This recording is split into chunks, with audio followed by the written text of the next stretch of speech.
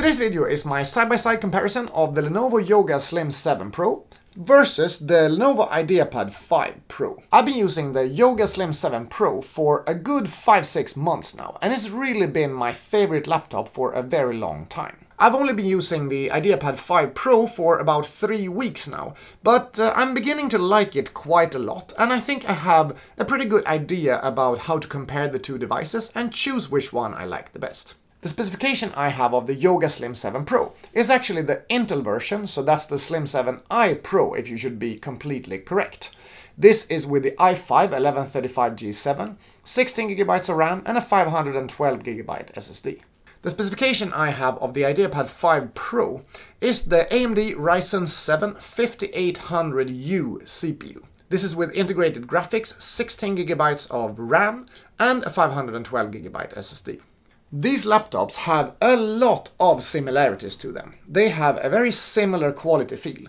They have great screens, great keyboards and trackpads. They have USB-C charging and 2 USB-C ports, both of them. They also have almost exactly the same weight.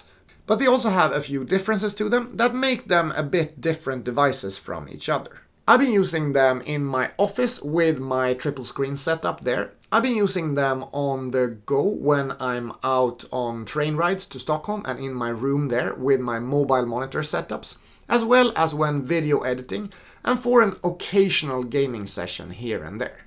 Let's take a look at the differences when looking at the outsides of these laptops. Starting off with the palm rest areas, they are very similar between the two devices. The keyboards are also very similar, and you're gonna hear the differences between them when I do the click test a little bit later. The trackpads are different.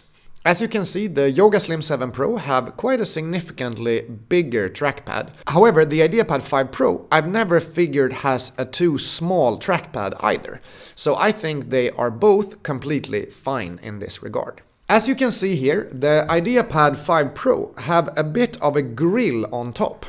That lets a little bit of sound out from the top area, but even though it has those grills up there, I will have to say that the speakers are a bit better on the Yoga Slim 7 Pro.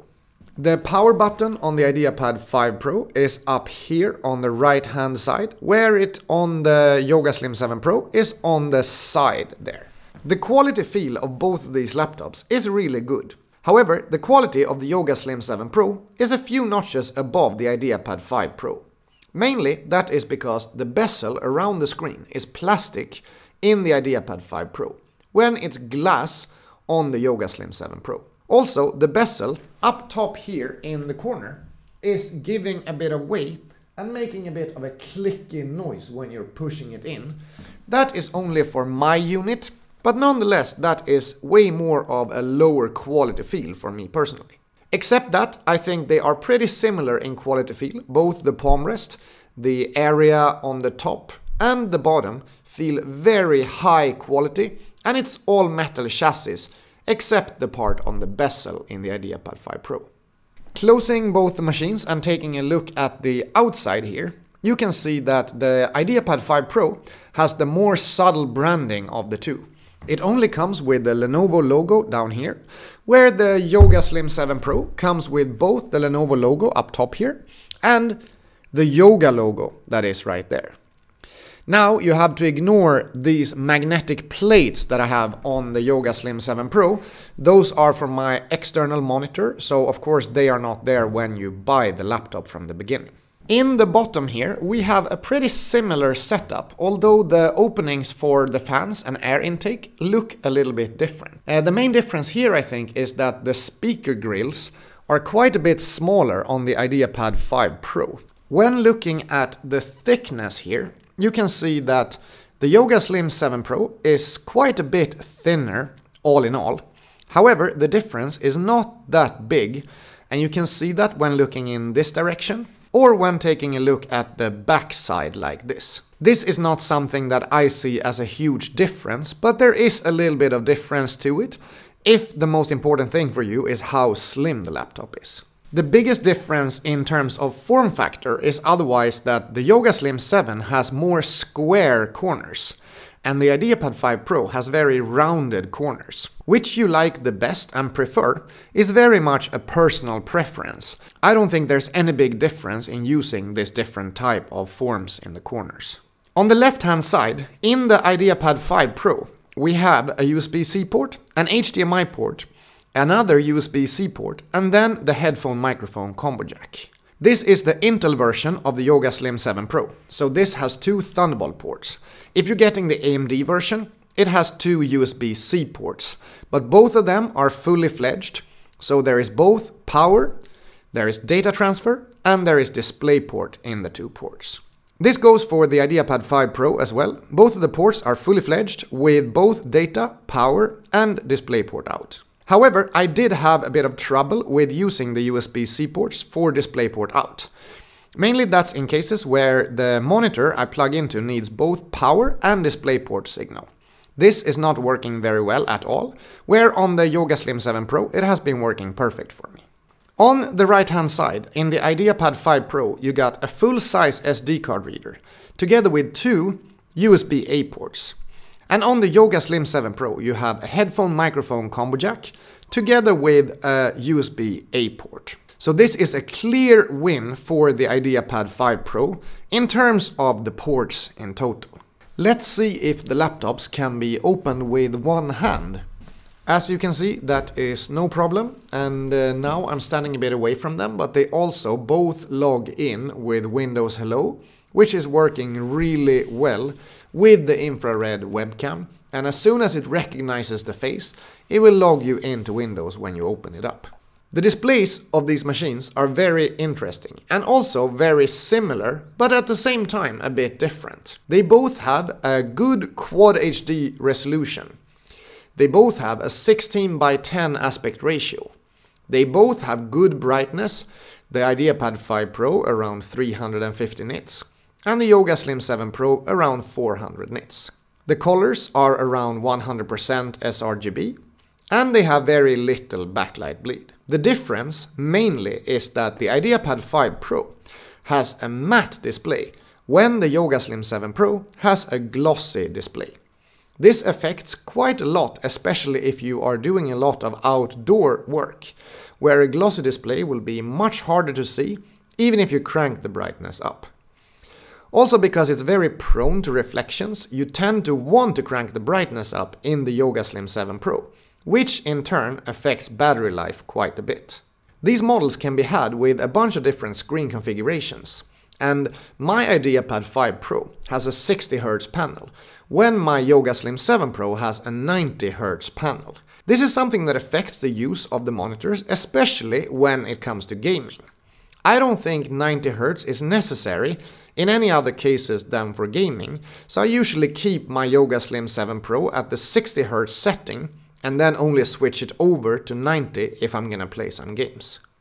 Let's have a listen for coil whine in both of these machines. There is no coil whine at all from any of the machines, and there is no idle fan noise at all. These are both running in such a silent state that you can barely tell that they are on the way that I have them right now. In this idle state, the CPU temperature of the Yoga Slim 7 Pro is around 33 degrees. In this idle state in the Ideapad 5 Pro, the CPU temperature is also 33 degrees.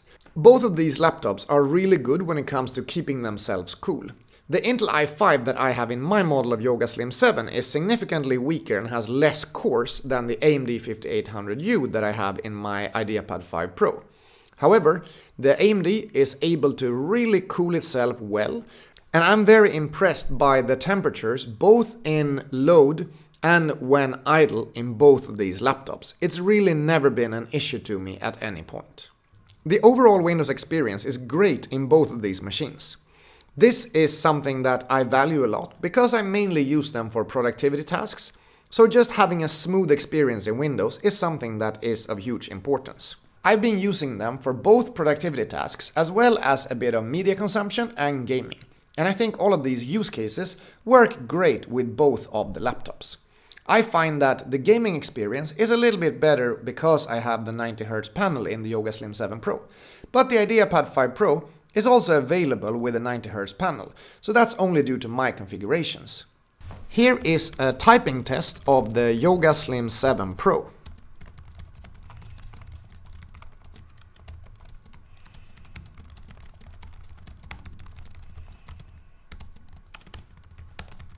And here is a typing test of the Ideapad 5 Pro.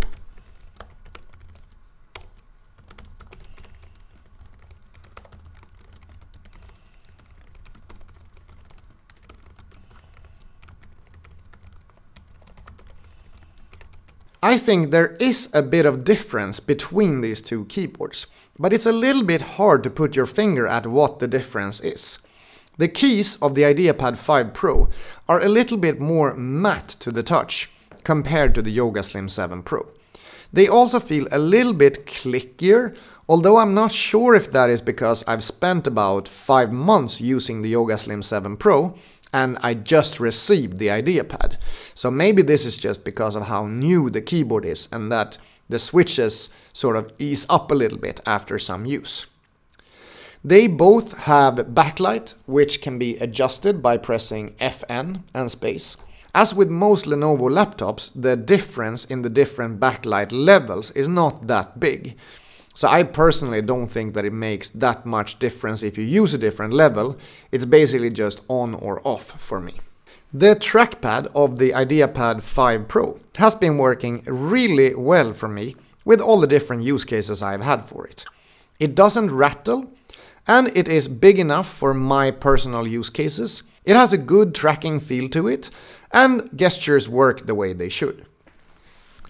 The trackpad of the Yoga Slim 7 Pro has also been working really well. It is a little bit bigger than the Ideapad 5 Pro, but it's not something that I have been disturbed by, nonetheless something that I feel is a very big, good thing. I feel that it's pretty neutral between these two sizes. The one thing that is disturbing with my Yoga Slim 7 Pro is that the trackpad is rattling a bit when you are soft clicking it. That gives a little bit less quality feel to this machine as a whole. Both Wi-Fi and Bluetooth works excellent in both of the devices. However, I did have a few hiccups with the Wi-Fi connection on the Ideapad 5 Pro, where it was kind of throttling the speed for some times when I was using it with my router where I live in Stockholm. When testing them here in my office, I get a download speed of 60.73 megabits per second on the Ideapad 5 Pro. I get an upload speed of 55 megabytes. And I get a response time of 26.5 milliseconds. On the Yoga Slim 7 Pro, I get a download speed of 63.17, an upload speed of 70, and a response time of 11.4. And this is a huge difference in response time, which doesn't really make sense when being on the same network. So this is also pointing me in the direction to think that the Wi-Fi and Bluetooth card is a little bit better in the Yoga Slim 7 Pro compared to the Ideapad 5 Pro. Let's talk a bit about upgradability. Both of these laptops are not the strongest contenders when it comes to upgradability. You have the opportunity to upgrade the SSD, but there is no slot for an extra SSD like there is, for example, in the regular Yoga Slim 7.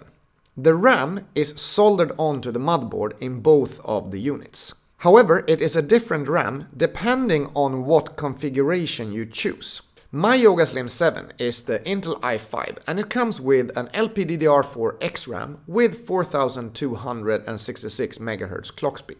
My Ideapad 5 Pro is the AMD 5800U version. This comes with a DDR4 3200 MHz RAM. They are both running in dual channel, and that goes for all the different sizes of memory. The Intel versus AMD discussion here is pretty interesting. I find it really hard to decide a winner between these different SKUs that are available of these different laptops. I have the i5 with the Xe graphics. The Ideapad 5 Pro is available with an i7 with MX450 graphics, at a similar price level to what I paid for my Yoga Slim 7 Pro. I think i7 1165G7 together with an Nvidia MX450 is probably the better spec of all of these ones. The graphics of the AMD 5800U wasn't impressing me that much, especially not for gaming. They do an okay job to deliver 60 FPS in medium graphics and a little bit lower render scale, but MX450 will truly be the superior graphics card in this kind of machine. The XE graphics on the i5 model I have here also do a pretty good job of pushing out frames in games. However, it also has Thunderbolt 4, so you can plug into an external GPU and run it at much higher frame rates, together with the 90Hz screen that it comes with. I'm not gonna dig too deep into performance in this review, because there are so many different SKUs available of these two machines. I think that it's better you take a look at my full reviews that I will be linking down in the description below if you want the more performance stats and benchmarks of my different units that I have here. These are the speakers of the Ideapad 5 Pro. I wanted to make sure to strike while the iron is hot and sit down and talk a little bit about my feelings around the new MacBook Pros that were released yesterday at Apple's event. It's been roughly 3 years since I stopped using my previous MacBook Pro and then decided to switch over to start using Windows. And I've actually been pretty happy about this transition. These are the speakers of the Yoga Slim 7 Pro. I wanted to make sure to strike while the iron is hot and sit down and talk a little bit about my feelings around the new MacBook Pros that were released yesterday at Apple's event. It's been roughly 3 years since I stopped using my previous MacBook Pro and then decided to switch over to start using Windows. And I've actually been pretty happy about this transition. It's not easy to tell a winner, but when maxing the volume out, I think the Yoga Slim 7 Pro has a bit of a clearer sound in total, even though the Ideapad 5 Pro has those grills on the top that really push out a little bit of the audio from the top as well. I prefer the audio of the Yoga Slim 7 Pro. This is an example of the video and mic quality from the webcam. This is a well-lit room, but it's not perfect daylight. It is only light coming from the lamps above me. And I think that the webcam quality is pretty bad in both the laptops, but putting them side by side like this, it's very clear that the Yoga Slim 7 Pro has a much more sharp webcam. It's not great by any means, but at least it's a little bit better than the Ideapad 5 Pro. This is an example of the video and mic quality from the webcam. This is a well-lit room, but it's not perfect daylight. It is only light coming from the lamps above me. And I think that the webcam quality is pretty bad in both the laptops, but putting them side by side like this, it's very clear that the Yoga Slim 7 Pro has a much more sharp webcam.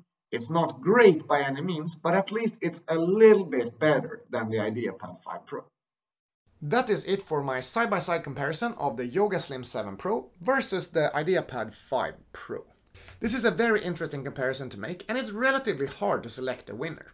Basically, I think if you are going to buy one of these laptops, and you can live with not having the perfect USB-C compatibility, like I had some issues with USB-C ports with my mobile monitors. The price to performance to weight ratio of the Ideapad 5 Pro with all of its ports, I think really makes this a superior device. At only around 900 euros, it is such a value for money package, and it's really hard to beat on the laptop market right now. However, when I do my test where I have both of them available and see which one I tend to gravitate towards in the morning when going to work, it is pretty much always the Yoga Slim 7 Pro. And the reason for that is still that this is a laptop that just works for everything I'm doing. I have some issues with this thing, and there are also a few quality control issues like the bit of loose bezel around the screen. This guy doesn't have that, and the ports work just the way that they're supposed to for all my different use cases. So even though the Ideapad 5 Pro is cheaper and more powerful, at least when it comes to CPU power, I still tend to lean towards the Yoga Slim 7 Pro. What do you think? Which device would you pick out of the two? And which SKU would you pick? There are Intel versions and AMD versions in both of them, and there are dedicated graphics and only internal graphics as well. Let me know down in the comments below, and let's have a great discussion about these two awesome laptops, and then I will see you in the next video. Have a nice day. Bye bye.